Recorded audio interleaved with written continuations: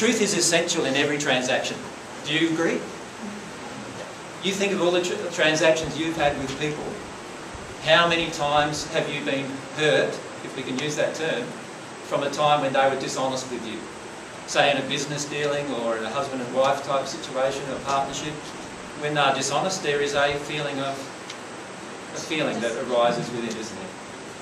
All right. So the first thing I like to do is be truthful with you.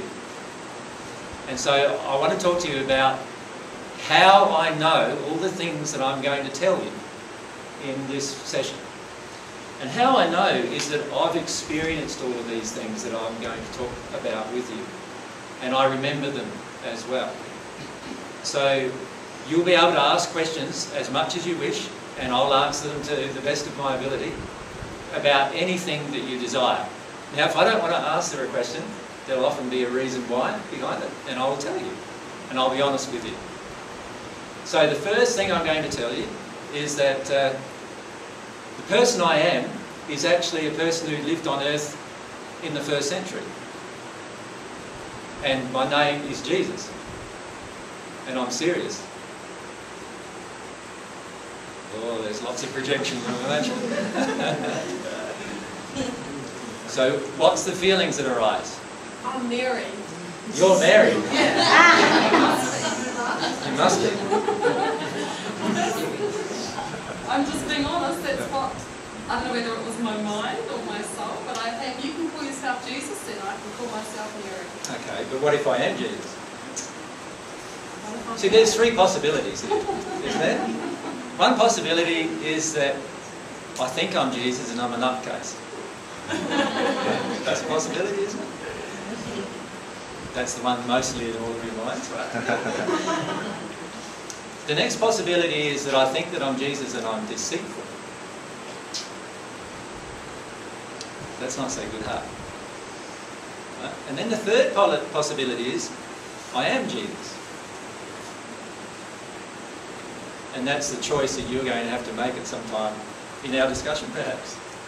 But in the end, I'm telling you that the reason why I can say what's coming, the next set of things I want to talk to you about, is because I've experienced them, and I am that person.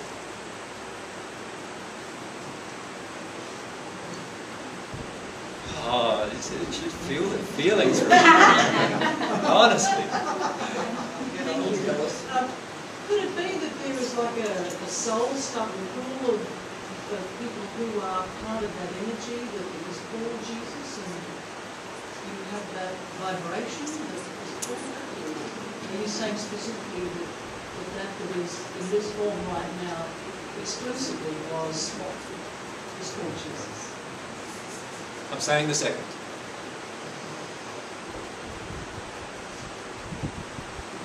There are lots of people say they were Cleopatra. I agree. There's actually about probably a million or so people who think they're Jesus, right? And most of them are in asylums. I agree with that too. But one of us has to be.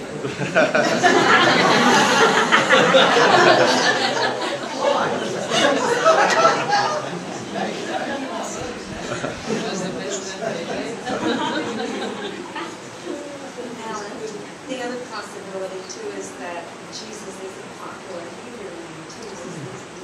Oh, there are literally heaps of people named Jesus. In fact, right now in Brazil, there are literally hundreds of thousands of people named Jesus.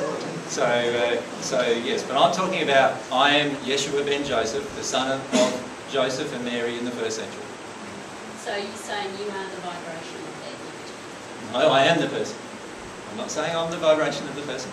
I'm saying I am the soul of Jesus. I'm a half of a soul, by the way. How do you know you are? Sorry? How do you know you are? How do I know I am? You might be like all those other things. Because I remember everything about my life. You speak Aramaic? So do I speak Aramaic? It can be spoken. Can you speak? Not now, I can't, no. Because you don't remember everything about that life or that age? No, what happens is that as you work through your emotional state, and this is something we will talk about, you have memories come back as you work through your emotions. So, for example, if you think about your life, how many of you have had some kind of abusive childhood? I know it's a sensitive subject. Many of you who have had an abusive childhood would realise that you don't have the memories of that abuse until you're actually prepared to emotionally experience the memory. Does that make sense? And this is the same with there are actually 14 people who have returned from heaven, if you could call it that, and we'll talk about where it is actually from. And every one of those is going through a process of recovery of memories using that technique.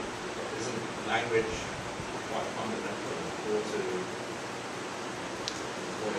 the majority of my life I never spoke a language. So you're thinking that the majority of my life happened in the 1st century. The majority of my life's happened from the 1st century till now. And all of that time that I was in the spirit world, I didn't speak a language. Did you remember the memories under your own free eyes? Yeah. So you haven't had other past lives No. to this one. So you've gone from Jesus to this one. Yes. That would be a big shock. It was? I'll talk about why too. How told you were? Sorry? How did you know you were? Because I have all the memories of my life. How do you know you are, what's your name? Jill? How do you know you're Jill? Mother and father told you. Okay. My mother and father told me I was Jesus too, yeah. And I have all the memories of that life. Not them all, of course, because just like you can't remember all of your life right now, obviously there are certain emotions tied up with the experience of all of the memories.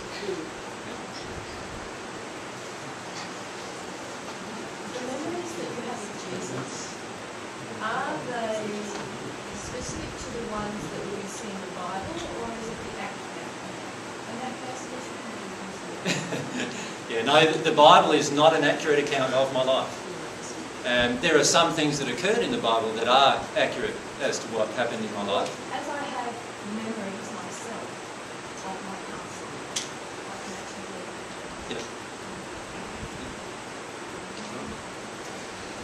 Yeah. Now I had to say that because the next set of things that I'm going to talk about are things that I've experienced. And I want primarily, like, it does not matter to me who you believe I am. But what I would like to do in particular is help you connect with God.